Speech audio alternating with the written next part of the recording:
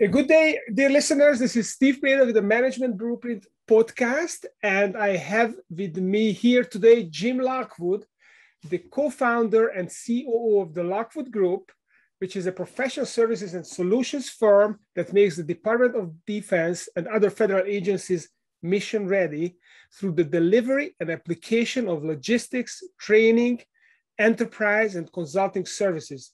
Jim is responsible for driving growth, creating value, and executing objectives across Lockwood's market. So welcome to the show, Jim. Thanks, Steve. Great to be here.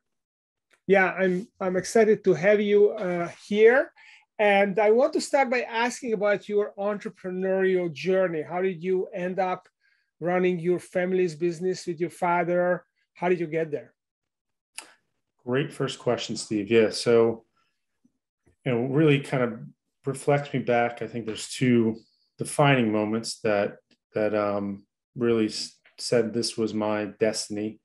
One, and I'd say it's not so much a defining moment, one specific moment, but as a kid, funny enough, business was what I most often played and was involved in as a child. I always had, and that's, really the underlying to my entrepreneurial journey is just a love for business. I mean, I've just had an absolute passion for, the aspects of business, problem solving.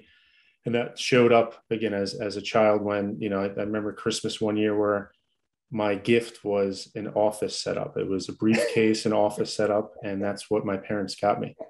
And so that kind of set the foundation for the business. And then segueing that to, my college years, I had varying internships like most college folks do in their college years. And for some reason, I always chose the hardest ones. One year I was selling insurance for a summer as a college intern. And then the year following that, I decided to choose an even harder internship where I was going and doing door-to-door sales. Wow. For a full summer in a full suit in imagine 90, 100 degree heat.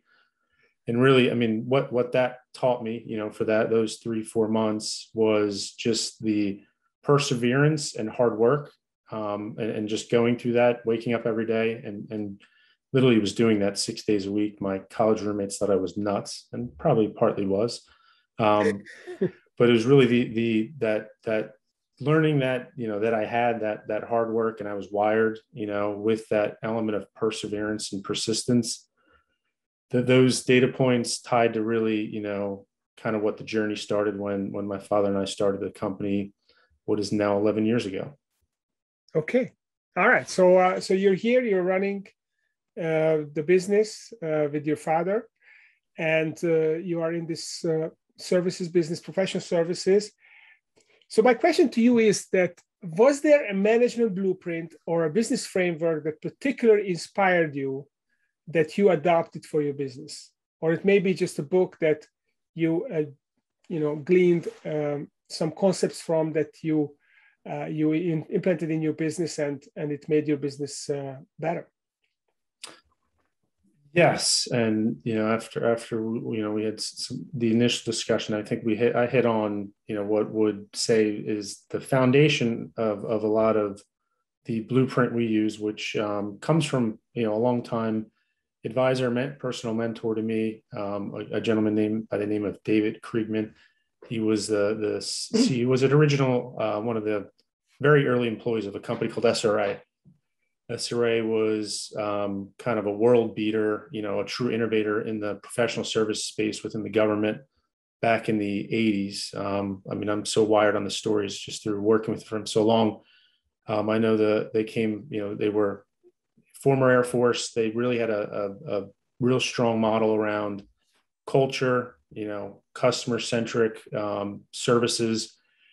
And he, as an early, one of the early employees, was with them all the way through to COO when they went public. And then he had transitioned and has been CEO of a number of other defense firms. So anyways, his book it's Zero to a Billion. And I have it over here, 61 Rules Entrepreneurs Need to Know to Grow a Government Contract in Business. So interesting enough, when you go Google or Amazon that term, entrepreneurial rules in our space, there's not many titles or, good titles out there. And, his has had really good reviews. So picked it up 6 years ago. And then from that, actually reached out to David, and he spoke at one of our offsites, and then he's been working with us since.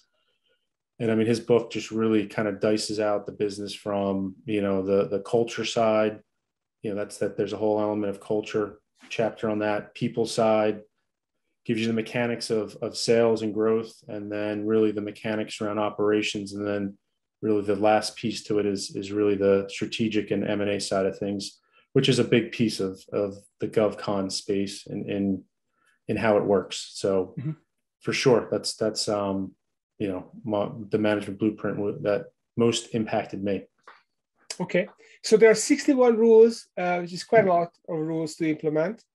What are the most important ones that you first latched on and you embraced in the Lockwood Group? Sure. So the first one, culture is really a part of strategy. Culture is a differentiator, which especially holds true in professional services businesses. I mean, we are our people, and we're only the power of the team we build and the team we deliver to our customers. So culture and really spending the time to think through and develop what is our culture, which is really built upon our core values. And I'd say that's one very strong rule. And that's on that one section, the growth section. I'll kind of unwrap from each section just off memory. I think on the growth section, outside of the mechanics of just how to do effective sales, which I think very good points in there. One that he, kind of holds true is having in your strategy that you bid 4 jobs that double your company every year. So every year you build your pipeline. You build your pipeline for the year with 4 jobs that can double, or we call it game changing, double or greater your company each year. And the logic there is you win 1. So you win 1, it's a successful year.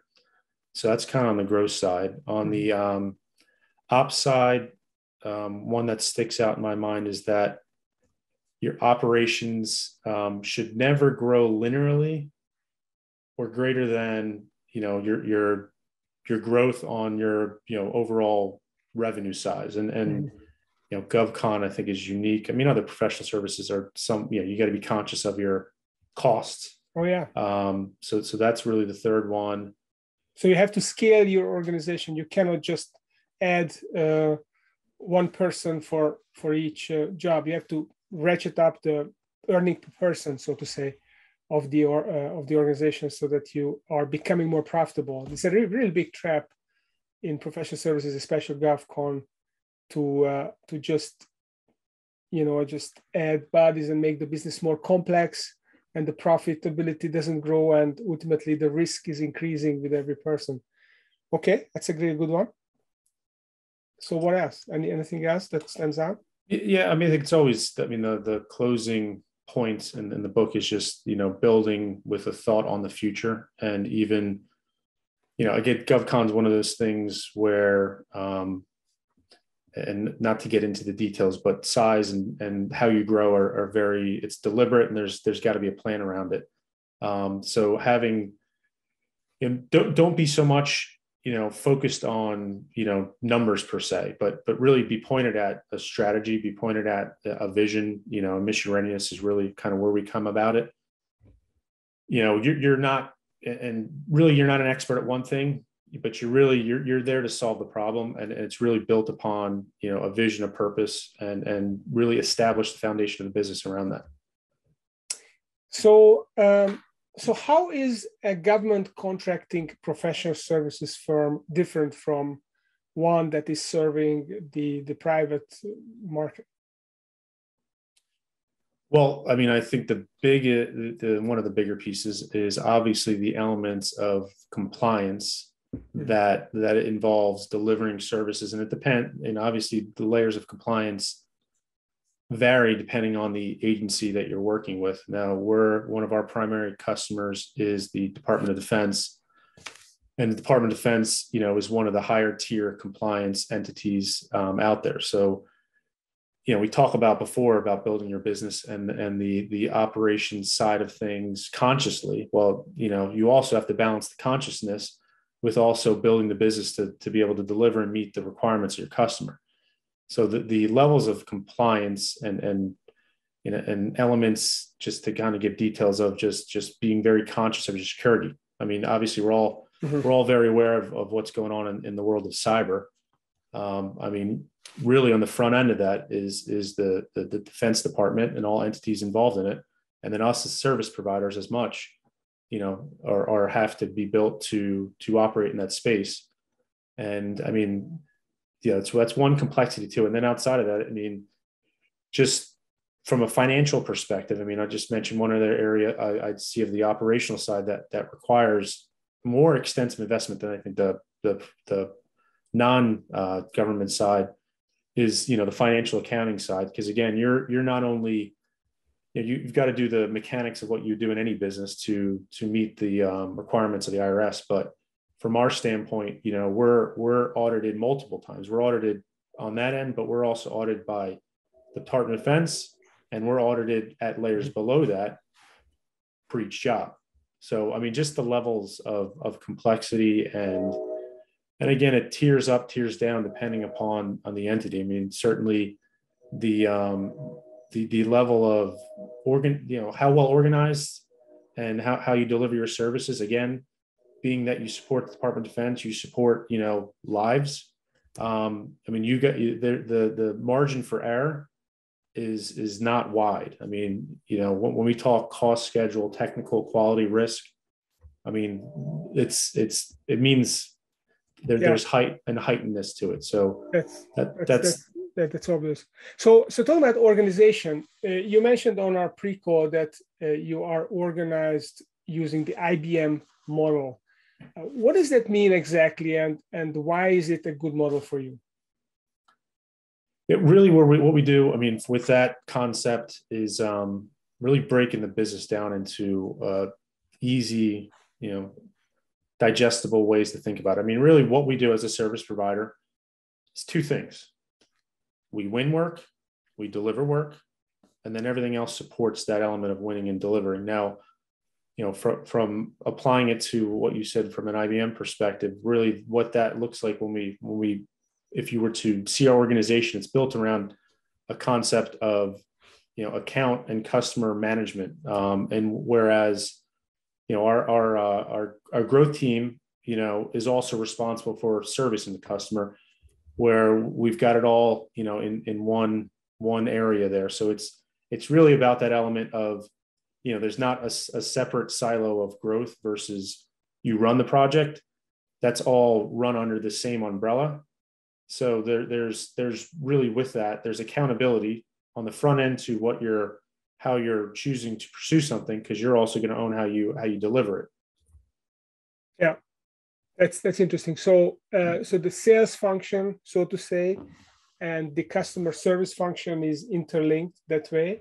So if you sold the job, then you better make sure that you can deliver what you sold to the customer. And I guess the farming element, getting another job from the same customer, same department, within the department may also be part of this. So what does it mean mission ready? How do you get mission ready? I saw on your website that you basically, you talk about the soldiers, whether it's the Army or the Navy or the Marines, that they get all the technology, but they also need to get other stuff. They need to get the support packages so that they can really be mission ready. So what does that look like, and what kind of support packages are we talking about? So you go to the highest levels of the department at the defense secretary level. One of the major metrics, KPIs he's tracking at his level is readiness. And what does readiness kind of trickle down? It's really, I mean, in the most simplistic fashion, is preparedness. So from a mission readiness standpoint, the way we look at it, and the way I would answer that, Steve, is it's training. What is that soldier in the field, well trained to do his job, when he's out there on the in the battlefield. Is what he's the product he's using, is there a clear path to use it, to support it? I mean, really, it's all around that element of being prepared, and being well trained, and being, all those, I'd say, psychological elements, but even the elements of just obsessive planning almost. I mean, you could imagine the war room, the war room's literally the amount of planning that goes into things, and I'd say that as much trickles down to our business, just a level of over preparation and planning, and getting down to the detailed level where, surprises are rare, and we've got a clear picture of what our risks are, and we also have a good understanding of where the downsides may be, and knowing that for our customers as well. So can we pick a specific example? I don't know if you can talk about this in the abstract at all, but I would be really interested. Let's say you've got you have a Navy unit and you want to deploy them in I don't know, Syria. Then what kind of support would you be giving to this unit? Would that be like that you would own some part of the support and you would provide everything, or you work together with a million other providers and you just provide the small slice of it? Sure. Yeah. So the supply chain, engine that supports the Defense Department is massive. So in the example you provided, and I'd use a Marine or Army unit because I think there's a tangible applicability there. But they're put in. Used Kosovo. We'll use that as an example. Prior to them going over to Kosovo, they would have been, and this is where we come in on the front end, and I'll give you both front end and tail end. They've got to be at their home station, or they've got to be at a training center, and they've got to be on and trained on every nuance that they're going to be using in the field. They're going to be trained on, how do I use this radio? How do I turn it on? What happens if it breaks? What happens if my signal goes down? What happens, how do I use this Intel system, whatever it may be? So that's kind of on the front end. So it's an element of training. And then also with that training, as we use the word logistics up front. Now, logistics is a very comprehensive word. I mean, in the sense of the Defense Department. And again, I'll use the soldier individually here. Logistics to them means, do I have a manual, a user guide that I can pick up, that I understand, that again, I'm in the middle of the battlefield in Kosovo or wherever it may be, and I know if this thing breaks, this thing that I have, this manual is effective, and it will fix my problem. So that's kind of the home station part, and then you get into the field and the front end of things. Do things go perfectly all the time? Does the manual work? It's no different than an IT department. You get the help desk ticket, right? You get the help desk ticket of the soldier in the field. They call on us. So their radio's down, and there's something that's not in the manual. There's something that they weren't trained on. And that's where the support on the very front end comes into play, where it's really, they call it, field support, field service representation. That's where the front end of mission readiness comes. So that's, a very small sliver. There's ways we can dice mission readiness logistics in how you design a system. You could dice it mission readiness logistics. Again, I think that's more of an example when the system is being used by a user, and then you could also apply it when the system is being in the middle of it being fielded. So that's really interesting. So it's basically a kind of an ultra preparedness, which you probably need in a war situation. How do you do that? Do you have checklists that have been honed for years? How do you know that you have thought about everything? What is your process there? Well, and I think could be a loaded answer, but I'll simplify it because there's so many different nuances to, the example we could use here, but we'll just use, we'll say a new system. And this, and I think probably a good way to kind of segue this is leading the way to mission readiness. Where did this come? Because I think that will hit on this point. Back when we, in 2010, 11, we were in Iraq, we were in Afghanistan fighting two different conflicts. At that time, obviously us as a country were, supporting two different fronts. All eyes from a standpoint of the U.S. military was on defending, right? So at that point, the priority from a defense perspective was to produce technology as fast as possible to solve the problem. Okay, so when you think about that, and you think about that in any regard, right? You're developing something, you're probably developing it a little quicker than you want. You're probably not testing it as well as you want, and you're probably just putting in the user's hands quicker than you normally would. So during that time, in 2009, 10, when we formed the company, really was on this foundation as we recognized what was happening. Soldiers were getting equipment. They were getting these rapidly developed, rapidly fielded systems. They didn't know how to use it. They weren't trained on it. Whatever they were using to fix it, didn't exist. Mm-hmm. So from our perspective, we saw an enormous gap there, and we wanted to solve it. I mean, really with, the soldier and the military in mind. And I mean, that's kind of the example I'd use from the question. So basically, you were helping them to fix the problems, to learn on the fly how to operate the equipment or the systems, and you were the help desk, and you were there like 24/7, supporting them every step of the way.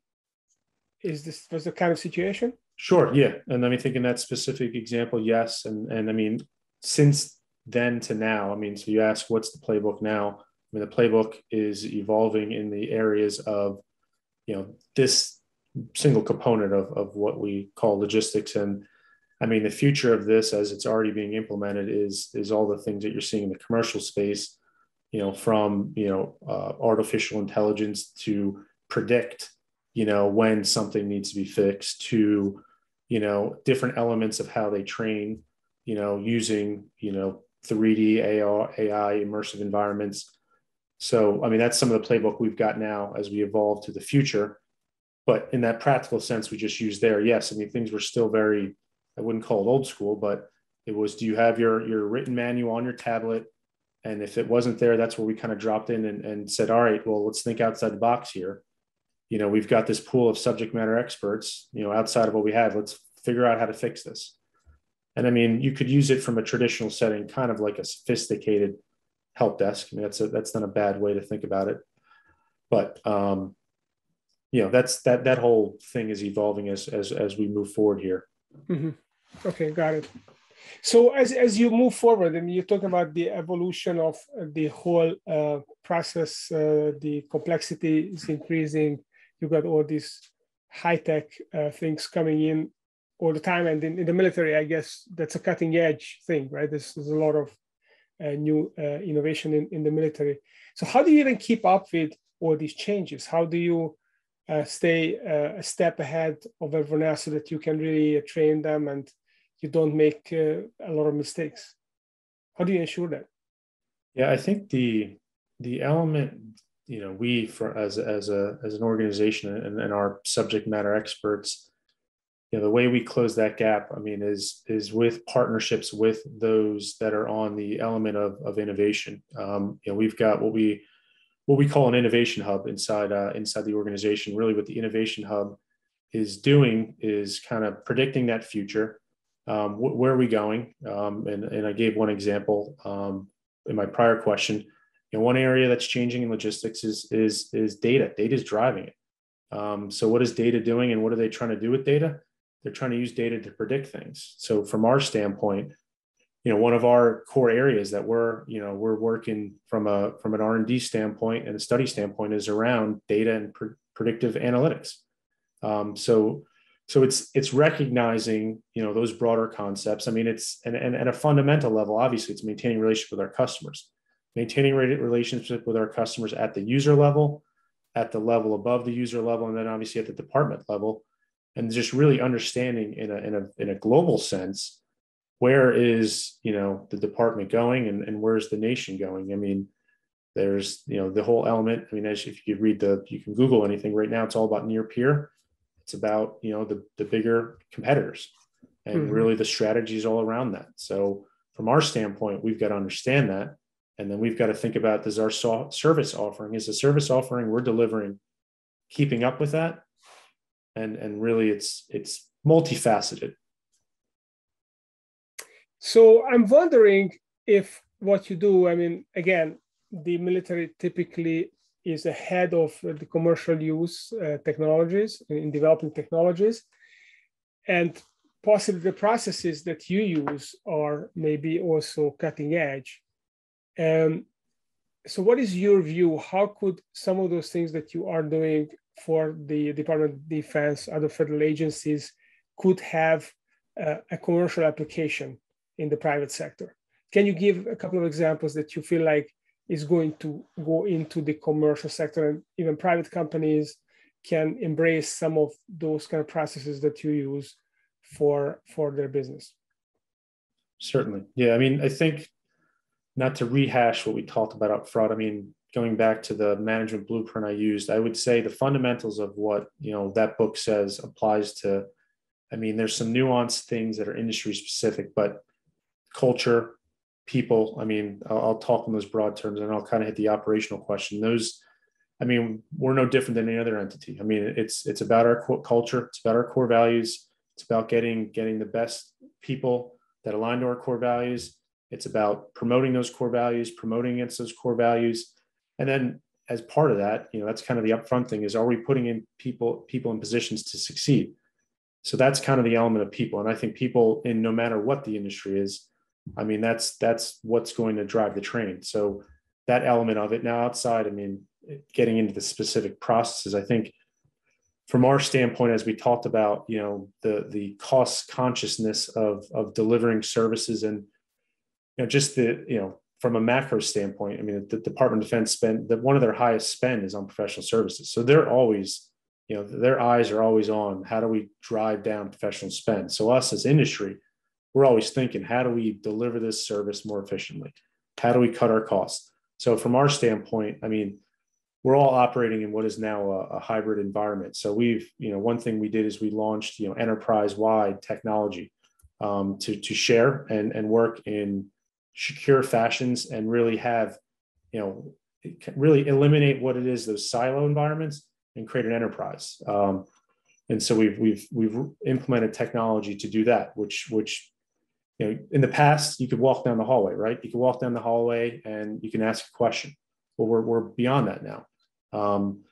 And even in, if you're a growing business, and we're 11 years old, so we're still in that growing phase. So processes aren't perfect, right? So the way you get around processes often is by, again, going down the hallway and or in other settings. And I think that, so technology has been a huge thing in our backbone. I mean, it's rolling out the element of technology, and that's, I'd say, one area that's really helped us, and getting toward that digital push has helped us to operate effectively, that I think applies in any industry.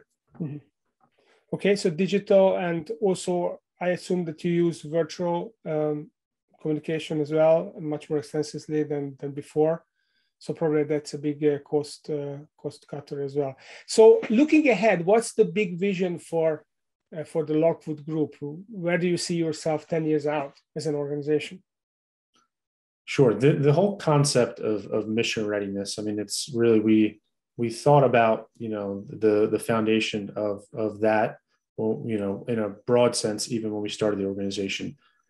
Mission readiness, as we talked about, and I think we related it just from a standpoint of, a soldier, applies, to the nation and all entities that support the nation.